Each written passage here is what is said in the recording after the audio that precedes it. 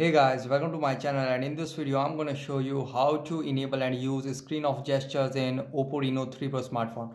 Okay, to enable it, first go to settings. Okay, now in settings slide down and go to convenience tools, and in convenience tools go to gesture and motions, and over you can see screen off gestures. Now tap on it and tap over there to enable it, and you can see double tap to turn screen on. Just tap over there to enable it. Draw O to enable camera, draw V to turn on flashlight, and this is the music control.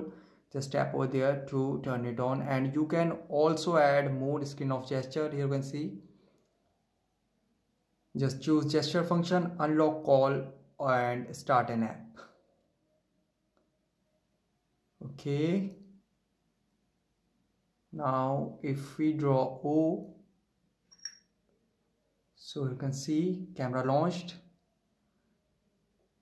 Okay, now if we double tap, you can see double tap to unlock the phone, and if we draw V, and you can see flashlight turn on.